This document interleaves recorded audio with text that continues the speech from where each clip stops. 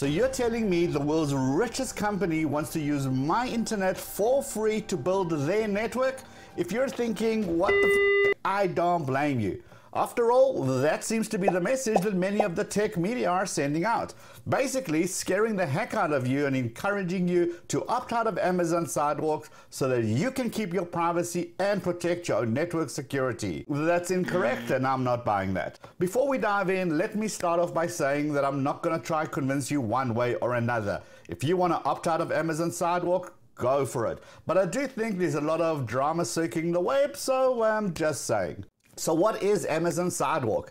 Amazon Sidewalk is a shared network that helps devices like Amazon Echo devices, Ring security cams, outdoor lights, motion sensors, and tile trackers work better at home and beyond the door. When enabled, Sidewalks can unlock unique benefits for your device, support other Sidewalk devices in your community, and even locate pets and lost items.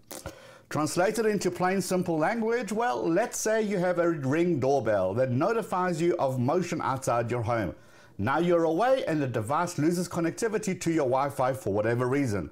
Basically, you would be screwed and you would have to wait until you got back home to fix the issue. If you're part of Amazon Sidewalk, it will use that system to help you get connection to your Ring camera even when your own Wi-Fi is glitchy. If you happen to drop your keys that has the tile tracker on it and the homes around that area are part of Sidewalk, that will make it easier to track down your keys. These are solid solutions, but what has triggered many people is that Amazon has automatically opted you into Sidewalks and it's up to you to opt out. Not a great move by Amazon, but let's be honest. If they asked you to join, many people will simply ignore the message.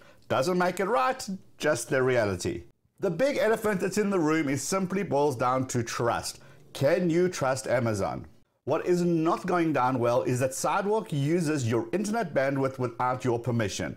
It has naturally upset people that have already got slow internet connections or pay per megabyte for their bandwidth or are concerned that some hacker can use Sidewalk to get into their network. All totally valid. To clear some of that up, Sidewalk will only use 80 kilobits per second and the total monthly data is capped at 500 megabytes.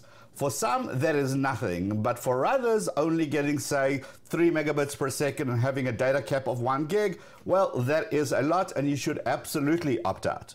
Okay, let's unpack the tech a little bit more. Sidewalk works by essentially creating a mesh network between your devices and others. So your Echo acts like a bridge and uses Bluetooth, the 900 megahertz spectrum and other frequencies to extend coverage. Devices on the mesh network can connect to the bridge and access the web via internet. The tech seems to be solid, but what about security? I've been through the technical white paper of how Amazon is protecting your network from someone trying to use Sidewalk to access your personal information. I'm going to leave a link to that in the description below if you want to go through that yourself. But essentially, the system is designed with multiple layers of security and encryption. So only approved recognized devices can use Sidewalk. If a device uses your bridge to access the internet and the network, that device info isn't shared with you. Neither is your info shared with that device. Now, I have to assume that Amazon has some serious security teams to try break the system and leak data everywhere. Just as I have to assume that the bad guys are going to use this as a vector to enter people's network and steal the bandwidth to use their bots for their evil doing. So it's kind of like the spy versus spy thing all over again. Security holes will be discovered, they will be patched. Now, there are those who are watching this and say, look, I simply don't trust Amazon. And that is valid and that is fair. They don't really have a stellar record, and this whole automatically opting in does leave a bit of a bad taste. These people are 100% opting out of Sidewalk. But then the question is, why do you have any Amazon products full stop? In other words, if you trust Amazon enough with your Ring securities or your Alexa, but you don't trust it enough with Sidewalk, well, that kind of doesn't make sense.